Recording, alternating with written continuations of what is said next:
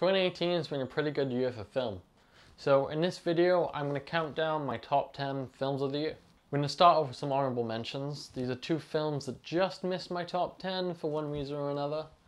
First up is Cold War, a visually stunning romance film set in a very interesting time in history.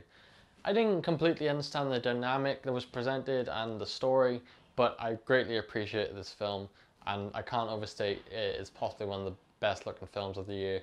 The other honorable mention goes to Spider-Man Into the Spider-Verse. The most interesting Spider-Man film that's ever been created. It just didn't connect with me as well as it did with other people and as other films on this list. But definitely go watch these two films. Now to move on to my actual top 10 films of the year, I'm going to skim through the first half of the list because otherwise we'll be here forever. Starting at number 10, we have Mission Impossible Fallout. This is a shining example of what an action film should be.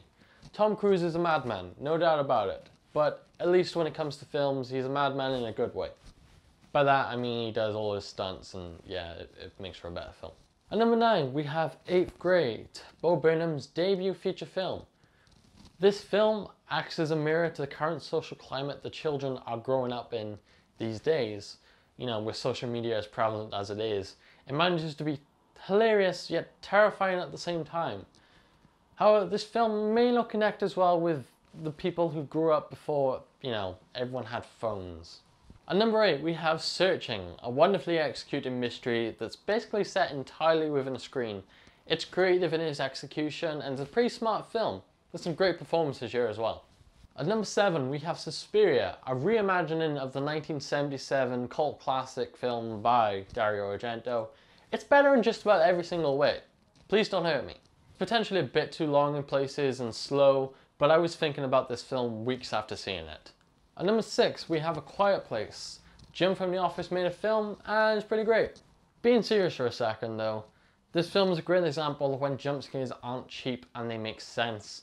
I've seen people have issues with this film, like narratively and plot holes, but fuck it. It's one of the few times I've sat in a cinema and felt everyone on the edge of their seats, scared to breathe, because they don't want to be the asshole that makes the sound first. At number 5, we've got Avengers Infinity War. Starting off with a big hitter. The MCU has been a part of our lives for the past decade, and to be honest, it hasn't all been great, and there was definitely a point where I started to feel that superhero saturation, but they've continued to improve, and to me, Infinity War is the pinnacle of that. All the world building has finally paid off, and now all the pieces fall together, and this is what we get. The chemistry between the cast is evident and the performances are great. This includes Thanos, who takes his place as the best villain in the MCU, not Killmonger, okay? It's a visually stunning film and I'm so glad that they've embraced colour rather than the dull palette they used for the earlier films. It finds the right balance between comedy and drama, it's narratively interesting, and I generally think the ending is the perfect cliffhanger. Now I feel for a lot of us, our feelings on this film could change depending on what happens in Endgame. But for now, I think this is generally the best film in the MCU. At number 4, we have You Were Never Really Here.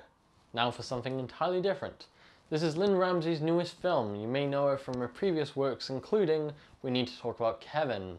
This film actually shares some things in common with that. The film follows a traumatized veteran called Joe, played by Joaquin Phoenix, who tracks down missing girls for a living.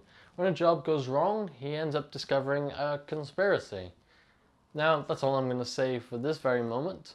What I'm about to say may spoil some stuff, and I highly suggest that you go into this film not knowing anything, because I'd be very interested to know how other people feel about this film, especially if you're not highly analytical.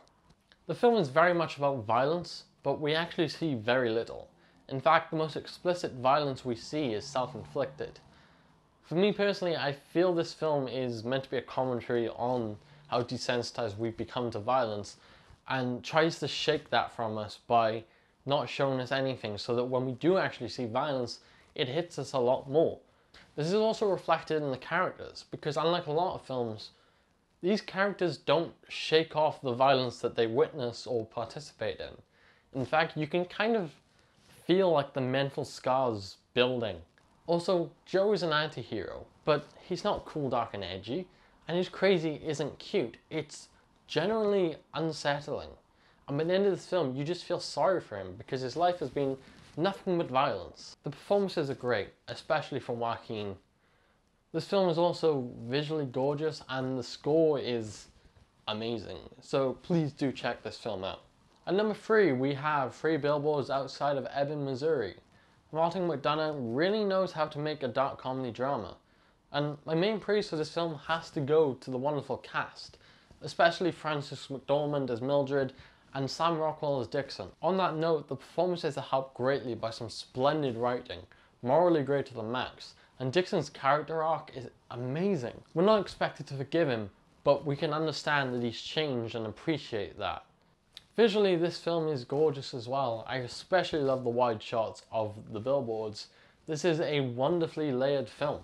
At number 2, we have Lady Bird. This film actually inspired me to make my most recent short film, and it broke down my criticism bias. It was being heavily praised by just about every voice in film that I trust, but the trailer didn't really do much for me, so I kind of went in expecting to have issues with the film to avoid getting disappointed. For the first half an hour, I was ready to complain about the pacing, but then something happened. My complaint disappeared and I kind of just fell into the film and rediscovered my love for the medium again. By the end of the viewing, my complaint felt pointless. It feels so real. There's nothing overly flashy here. It's very grounded filmmaking. Great performances, great story, great film. The only reason it's not higher is I can't properly explain my love for it. At number 1, we have First Man. Damien Chazelle is quickly becoming one of my favourite directors. Whiplash was great, La La Land was my film of 2017, and now this year we get a film about space from him. More specifically, a biopic about Neil Armstrong and all the work and the mission that went into him being the first man to walk on the moon. In fact, this film isn't really about space. It doesn't glamorize the journey. If anything, this film completely put me off wanting to be an astronaut. Not that I ever wanted to be, but you get my point. Some of the test flight stuff is genuinely terrifying and plays out like a fucking horror film. And for a story where we kind of already know what happens, it is insanely tense in places. That should speak volumes about the quality of this film. This film does actually focus more on Armstrong's story and aspects of his personal life. And I've seen people complain about Ryan Gosling's portrayal of him, but that's the way Ryan tends to play his roles, and he's a very good actor. And it makes sense for this film. He's very distant. He doesn't ever want to get close to his family because he's terrified of what might happen to him. He doesn't want his family to have to, mourn for him. While we're kind of on the topic of emotion, this film probably got top billing on my list because it almost made me cry twice. The first time was the Apollo 11 successful launch. Don't know why, but that really made me emotional. But then when Neil's walking on the moon and we get what he does, I almost shed a tear. It's just, this is a perfect film. I got to see this film in IMAX and it really made it an experience. The moonwalk stuff is filmed on IMAX cameras and is absolutely gorgeous. Though to be fair, the entire film is gorgeous in its own way. If I remember reading rightly, it's filmed on both 16mm and 35mm, and both of them work really well and work with the story. I can't properly explain how much I love this film. It is not for everyone, but it's for me, and fucking hell, I love it. So please, if you get a chance, go watch it. So yes, that is my top 10 films of the year.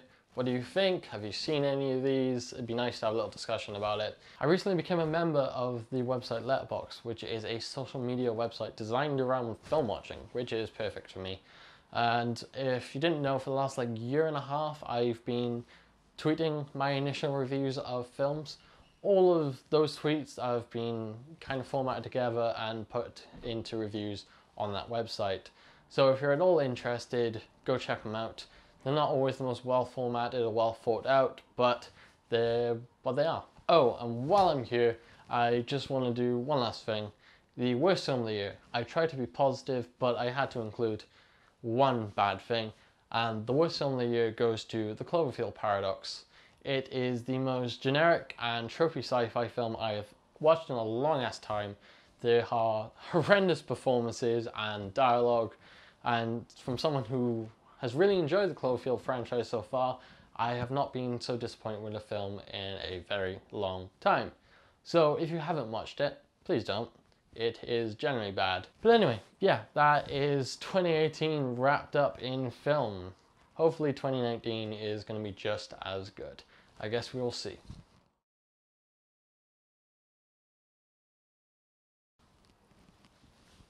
Okay, alright. The film follows a traumatized veteran called Joe, who's played by Joaquin. How do you say his name? Joaquin Phoenix. Joaquin? Joaquin Phoenix. Joaquin, okay. Fuck my life. I should know how to pronounce his name.